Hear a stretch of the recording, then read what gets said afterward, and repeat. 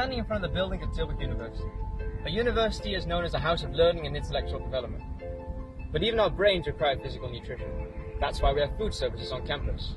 They have a focus on being environmentally friendly, but also have a tendency to be quite expensive. One particular comment in the questionnaire we sent out mentioned something called the monopoly of Sodexo.